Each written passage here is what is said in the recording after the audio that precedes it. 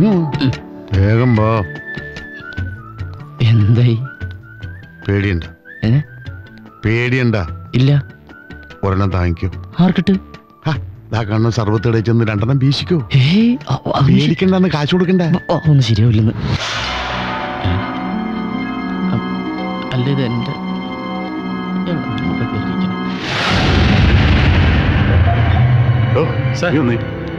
എടോ അവനെ അവിടുന്ന് മാറ്റാൻ പറഞ്ഞിട്ട് അവൻ അവിടെ തന്നെ ഇരിക്കുവാണല്ലോ.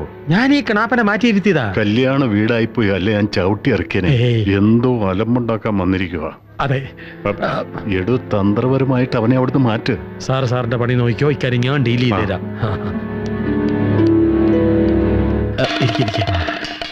വന്ന കാറ് എന്ത്? ഒന്നെങ്കിൽ വന്നേ. സോറി. വന്നേ. ആ കാറിന്റെ ഡ്രൈവർ, എനിക്കൊരു കാര്യം സംസാരിക്കാനുണ്ട്. എന്താ? ഇവിടെ നിൽക്കുക, അത്ര തന്നെ. ഹലോ. ഇനി ആ കസേര കയറിയിരുന്നല്ലേ മുട്ടുകാലി ഞാൻ തല്ലി ഓടിക്കും. ചോദിക്കാൻ മറന്നുപോയി. കുടിക്കാൻ എന്തെങ്കിലും ആവാം. സോഡ ഒഴിക്കണ, വെള്ളം ഒഴിക്കണം? അതൊന്നും വേണ്ട. ഡ്രൈയാ? ചങ്കുപാടി പോകുമ്പോണ്ടേ. അതെ അച്ഛാ, ഒരാള്. ജീവി പ്രസാദ്, എന്റെ മകൻ രമേശ് പ്രസാദ്. ഇവനാണ് ചെറുക്കൻ. അപ്പൊ ആദ്യം ഒരാളെ പരിചയപ്പെട്ടതോ? ആദ്യം പരിചയപ്പെട്ടത് മണവാളൻ, പിന്നെ പരിചയപ്പെട്ടത് പയ്യൻ. അപ്പൊ ഇതോ? ഇതയാളുടെ ചക്കൻ. പറഞ്ഞില്ലേ? എക്സ്ക്യൂസ് മീ സർ, ഒന്നിങ്ങി വന്നാട്ടെ. ഞാനും ചോദിച്ചോട്ടെ, നമ്മൾ ആരാ മനസ്സിലായില്ല? ഞാൻ പയ്യന്റെ ബന്ധുക്കാരൻ.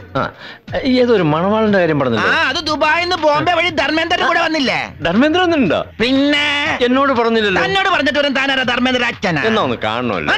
അതല്ല, ധർമ്മേന്ദ്രൻ ഒന്ന് കാണണമല്ലോ. ധർമ്മോ, ഇതാണ് ധർമ്മേന്ദ്ര. മേരാനാം നിങ്ങളുടെ ദോസ്ത്. താനെന്താ മനുഷ്യനെ കളിയേക്ക? ധർമ്മേന്ദ്രനെ കണ്ടാ മനസ്സിലാക്കാൻ കാഴ്ചയുള്ള കണ്ണെനിക്കുണ്ട്. ഇത് നല്ല കൂത്ത്. ദേ ഇയാള് പറയണത് താൻ ധർമ്മേന്ദ്ര അല്ലെന്ന്. അപ്പൊ താൻ കള്ളപ്പന്നിയാണോ ബോംബെന്ന് വന്നത്? ഏത് കള്ളപ്പന്നിയാണോ പറഞ്ഞത്? കള്ളപ്പന്നി അല്ല, നീ വെള്ളപ്പന്നി. നീ ധാരാവി ധാരാവി കേട്ടിട്ടുണ്ടോ? ഞാൻ പോട്ടേന്ന്. ഞാൻ ധർമ്മേന്ദ്രല്ലേ നിന്നോട് ആരാടാ പറഞ്ഞത്? ഞാൻ മണവാളിന്റെ അച്ഛനാ. മണവാളിന്റെ അച്ഛനാ? മണവാളിന് ഇത്രയും ഭംഗിയുള്ള തന്തയുണ്ടെന്ന് എനിക്കറിയില്ല. ദേ കണ്ടാ പറയില്ല, ഒരു മാച്ചുമില്ല. ഒരെണ്ണം പിടിപ്പിക്കണം. പിടിച്ചതൊക്കെ മതി. മണവാളിനെ കാണാ. ആവോ തന്താജി. ഇതാണ് അന്നദാന രേഖ. ഞാൻ എന്താ കാക്കാല്ല. വസുതി വാങ്ങട്. ഇതാണ് ഒരു കൈ. ശരിക്കും ഹസ്തരേഖ ശാസ്ത്രം. നിന്റെ അച്ഛൻ? അച്ഛൻ? ഇയാളെന്റെ അച്ഛനാണെന്ന് ആരാ പറഞ്ഞേ? ഇയാള് പറഞ്ഞു. ഒടുവിൽ കുറ്റസമ്മതം നടത്തി അല്ലേ?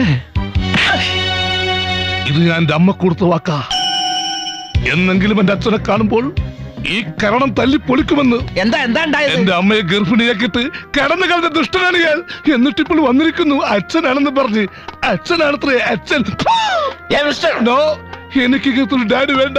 നിങ്ങൾക്കറിയോ, 3-ാമത്തെ വയസ്സിൽ അച്ഛനെ കാണണം എന്ന് പറഞ്ഞ് വാശി പിടിച്ച് കരയുമ്പോൾ പള്ളിയിൽ അച്ഛന്മാരെ കാട്ടിത്തന്ന് തൃപ്തിപ്പെടുത്തുമായിരുന്നു എന്റെ പൊന്നമ്മച്ചി.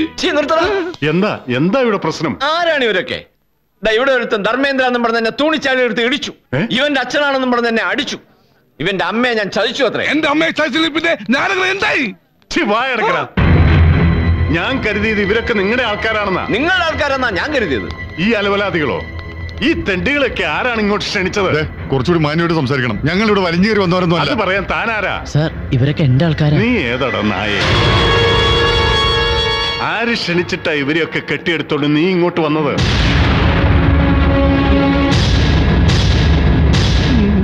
പറയടാ, എന്താ നിന്റെ ഉദ്ദേശം? സാറേ എന്റെ പൊന്ന് സാറേ, അങ്ങയുടെ മകള് സ്നേഹിച്ച ഈ ഹരീഷിനെ കൊണ്ട് അവളുടെ വിവാഹം നടത്തണമെന്ന് സാറ് പറഞ്ഞനുസരിച്ച് ഞാനല്ലേ പോയി കല്യാണം ഉറപ്പിച്ചത്. എന്നിട്ട് സാർ ഇങ്ങനെ പരസ്പര ബന്ധമില്ല സംസാരിച്ച സ്മോൾ അടിച്ചിട്ടുണ്ടല്ലേ? ഇപ്പൊ ശരിയാക്കി തരാം. കുറച്ച് ധൈര്യം ഉണ്ടോന്നേ. ഇപ്പൊ കെട്ടിറക്കാം. താൻ എന്താണോ പറഞ്ഞത്? എന്റെ മകൾ ഈ തെണ്ടിയെ സ്നേഹിച്ചു വന്നു. അവൾ ഇഷ്ടപ്പെട്ടത് ഞാൻ ഉറപ്പിച്ചതും ഈ നിൽക്കുന്ന രമേശുമായിട്ടുള്ള വിവാഹമാണ്. എന്റെ മകളെ വിവാഹം കഴിക്കാൻ യോഗ്യതയുള്ള ഇവനുമായിട്ടുള്ള വിവാഹ നിശ്ചയമാണ് ഇവിടെ നടക്കാൻ പോകുന്നത്. താനായിട്ട് കൂട്ടിക്കൊണ്ട് വന്നവരെ താൻ തന്നെ പറഞ്ഞു വിടണോ അതോ ഞാൻ ആട്ടിപ്പുറത്താക്കണോ? ആട്ടിപ്പുറത്താക്കാൻ വരട്ടെ. അതിനു മുമ്പ് താൻ തന്റെ മോളോട് തന്നെ ചോദിച്ചു നോക്ക്. അവള് സ്നേഹിച്ച എന്റെ അനിയൻ ഹരിയാണോ അല്ലെങ്കിൽ ഈ നിൽക്കുന്ന യോഗ്യനാണോ എന്ന്. എന്റെ വീട്ടിൽ കയറി വന്ന് എന്നോട് എന്താ ഇതൊക്കെ? ഹരിയായിട്ടുള്ള വിവാഹത്തിന് ഡാഡി സമ്മതിച്ചല്ലേ? ഇപ്പൊ പിന്നെ എന്താ ഇങ്ങനെയൊക്കെ പറയാ? ഇപ്പൊ മനസ്സിലായില്ലേ ഞങ്ങൾ വലിഞ്ഞു കയറി വന്നവരല്ലാന്ന്. ഞങ്ങൾ ഇവിടുന്ന് എന്തൊക്കെയോ തിന്നുകയോ കുടിക്കുകയോ ഒക്കെ ചെയ്തിട്ടുണ്ട്. അതൊക്കെ ഈ പടിക്കല് ഛർദ്ദിച്ചിട്ട് ഞങ്ങൾ പോകും.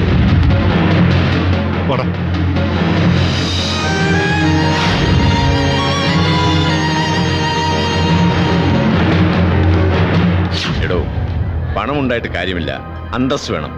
ഇല്ലെങ്കിലേ സ്വന്തം വീട്ടിൽ തെണ്ടിപ്പിള്ളേർ ഇതുപോലെ കയറി നിരങ്ങും. വാടാ. കരുണ, ഇതൊക്കെയാണ് പാവപ്പെട്ടവരും പണക്കാരും തമ്മിലുള്ള വ്യത്യാസം. കാശില്ലാത്തവൻ എന്നും അപമാനമേ വിധിച്ചിട്ടുള്ളൂ. നിങ്ങൾക്ക് എല്ലാവർക്കും വിഷമം ഉണ്ടെന്ന് എനിക്കറിയാം. ആ വിഷമങ്ങളുടെ കൂമ്പാരത്തിൽ ഈ ചെറു വിഷമം കൂടി ഉൾപ്പെടുത്തിയേരെ. വേറൊന്നും വിചാരിക്കരുത്. 3 പവന്റെ മോതിരം നഷ്ടപ്പെടുത്താനുള്ളൊരു സാമ്പത്തിക സ്ഥിതി എനിക്കിപ്പോഴില്ല. അബ്ബേ,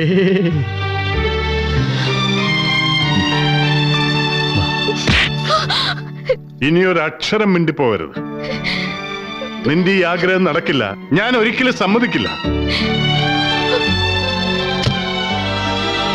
മുടങ്ങിയ നിശ്ചയമായതുകൊണ്ട് ഞാൻ ക്ഷമിച്ചു, പൊറുത്തു. കല്യാണമായിരുന്നെങ്കിൽ ഈ മണവാളിനൊരു കൊലയാളിയായി മാറുമായിരുന്നു. എന്താ നിന്റെ പ്ലാൻ? എടാ, ചോദിച്ചത് കേട്ടില്ലേ? പ്ലാൻ ആ പെണ്ണിന്റെ കാര്യത്തിലാണോ? എന്റെ കാശിന്റെ കാര്യത്തിൽ? കാശിന്റെ കാര്യത്തിലാണെങ്കിൽ എന്റെ ബ്രെയിൻസിൽ കുറെ ബുദ്ധികൾ ഉദിച്ചു വരുന്നുണ്ട്. വേണ്ട വേണ്ട വേണ്ട, ഇത്തിരിയെങ്കിലും ബുദ്ധി ഉണ്ടായിരുന്നെങ്കിൽ ഇവന് കാശ് കൊടുക്കുമായിരുന്നു. അങ്ങനെയാണെങ്കിൽ തനിക്ക് ബ്രെയിനേ ഇല്ല. അല്ലെങ്കിൽ ഇയാള് വിളിച്ചപ്പോ താൻ ബോംബെന്ന് വണ്ടി എടുത്ത് വരേണ്ട വല്ല കാര്യമുണ്ടോ? ചുപ്രഹോ കുത്ത്. ഞാൻ എന്ത് ക്ഷമിക്കും, പക്ഷെ എന്റെ ബ്രെയിനിൽ തൊട്ട് കളിക്കരുത്. സംസാ ഇല്ലാത്ത സാധനത്തിൽ തൊട്ട് കളിച്ച ഈ അനുപം കേറ് ഒരു പണ്ടാറ. ധർമ്മേന്ദ്ര, ബി ഹരീന്ദ്ര, ഒരു മിനിറ്റ്. നിന്റെ ജ്യേഷ്ഠൻ കേൾക്കണ്ടെന്ന് കരുതിയ ഇങ്ങോട്ടേക്ക് മാറി നിന്നത് രഹസ്യമാ. നമ്മൾ 4 പേരല്ലാതെ മൂന്നാമതൊരാൾ ഇതറിയരുത്. ആലോചിക്കും മിസ്റ്റർ ഹരി, നീ വിളിച്ചാൽ അവൾ ഇറങ്ങി വരുമോ? വരും, പക്ഷേ ഞാൻ വിളിക്കില്ല. അതൊന്നും പറഞ്ഞ പറ്റില്ല. നീ വിളിക്കുന്നു, അവൾ വരുന്നു, നിങ്ങൾ 2 പേരും കൂടി നല്ലൊരു ഹോട്ടൽ റൂമിൽ മുറിയെടുക്കുന്നു. അവളോട് കടം ചോദിക്കാനാ? കടം ചോദിക്കാൻ ആരെങ്കിലും ഹോട്ടൽ റൂമിൽ മുറിയെടുക്കോ? സോറി, ഭക്ഷണം കഴിക്കാനല്ലേ. ഹോട്ടൽ മുറിയിൽ ഇപ്പോൾ നിങ്ങൾ 2 പേര് മാത്രം. ഒരു 5 മിനിറ്റ് ഇമവെട്ടാതെ ഒരു പുഞ്ചിരി സമ്മാനിച്ച് അവളുടെ കണ്ണുകളിലേക്ക് നോക്കി നിൽക്കുന്നു. ഇങ്ങനെ. അതെ, നിങ്ങളിങ്ങനെ നടക്കാത്ത കാര്യത്തെ പിന്നെ ഡിസ്കസ് ചെയ്തുകൊണ്ടിരുന്നത് ഞാനങ്ങ് പോകും മുംബൈക്ക്. ഈ ധാരാവി എന്ന് കേട്ടിട്ടുണ്ടോ? അവിടുത്തെ അധോലോക രാജാക്കന്മാർക്ക് ഞാൻ വെറും 50,000 രൂപ വീശും. പിന്നെ എന്റെ 35,000 രൂപ പുഷ്പം പോലെ അവർ വാങ്ങിത്തരും. എന്റെ വണ്ടി പെട്രോൾ അടിക്കാൻ കാശില്ലാത്തത് നിന്റെയൊക്കെ ഭാഗ്യം. ഹലോ ഹരി, ഞാൻ ഗംഗയാ. ഞാനിപ്പോ റെയിൽവേ സ്റ്റേഷനാ വിളിക്കുന്നത്. ഹരി എത്രയും പെട്ടെന്ന് ഇവിടെ വരെ വരണം. ആരാ? ഗംഗയാ. എന്താ അത്യാവശ്യ കാര്യമെന്ന് തോന്നുന്നു. റെയിൽവേ സ്റ്റേഷനിൽ വെയിറ്റ് ചെയ്യാം. പ്രേമനൈരാശ്യം മുത്ത് അവള് കൂട്ടാത്മഹത്യ ചെയ്യാൻ വിളിക്കായിരിക്കും. നീണ്ടു നിവർന്ന് കിടക്കുന്ന റെയിൽവേ ട്രാക്ക് കണ്ട് നിനക്ക് അങ്ങനെ ഒന്നും തോന്നിയേക്കല്ലേട്ടാ? എന്നെ അറിയിക്കാണ്ട് നീ ആത്മഹത്യ ശ്രമിച്ച കൊന്നുകളി ഞാൻ. ഈ മൊബൈൽ ഫോണും ബൈക്കിന്റെ കീയും എന്റെ കയ്യിൽ ഇരിക്കട്ടെ. ചലോ, ഒരു ധൈര്യത്തിനാ. ഈ ധാരാവി പിന്നെ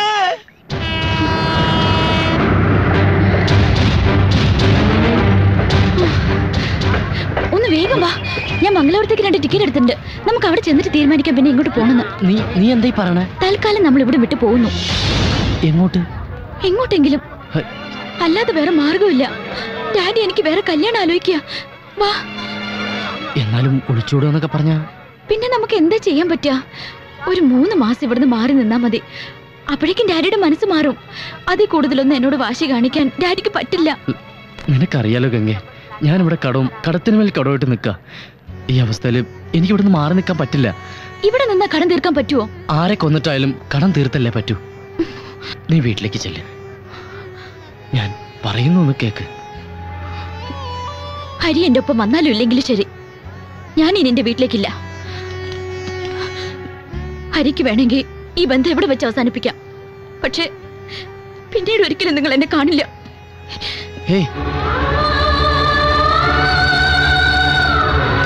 அந்த திருட்டு ராஸ்கலை கண்டுபிடிச்சு அவன் உடம்பு பீஸ் ஆக்கணும். டேய் சீக்கிரம் வாங்கடா. എനിക്കറിയാം ഹരിക്ക് വരാതിരിക്കാൻ കഴിയില്ലെന്ന്. എന്റെ കയ്യിൽ 10ന്റെ പൈസ ഇല്ല എന്നുള്ള കാര്യം നിനക്കറിയില്ലല്ലോ. ഒരു 3 മാസം എന്നെ സംരക്ഷിക്കാൻ കഴിയില്ലേ? നീയൊക്കെ വലിയ കോസ്റ്റ്ലി അല്ലേ മോളെ. എനിക്കാണെങ്കിൽ കൂലിപ്പണിയും വശമില്ല.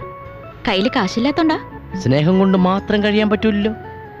പൊളിഞ്ഞു കുത്തുപാള എടുത്ത ഒരാളുടെ കൂടെ ഇറങ്ങി വരുന്നതെന്ന് എനിക്കറിയാം.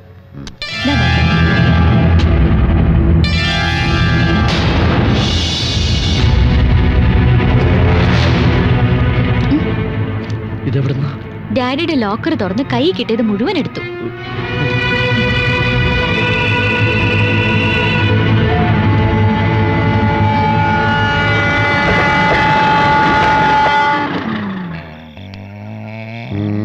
ഉറങ്ങിയില്ലേ? ഇല്ല, ഹരി ഇതുവരെ കണ്ടില്ല.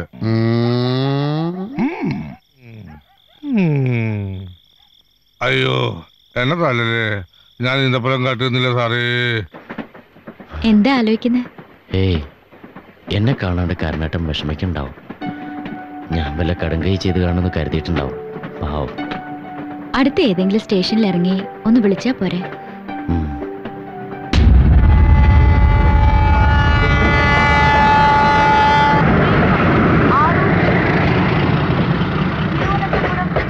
ಮಂಗಲಾಪುರಂ ವರೆಗೂ ಹೋಗುವ ಮಂಗಳೂರು ಎಕ್ಸ್‌ಪ್ರೆಸ್ 1ನೇ ಪ್ಲಾಟ್‌ಫಾರಂ ನಲ್ಲಿ ಬರುತ್ತಿದೆ.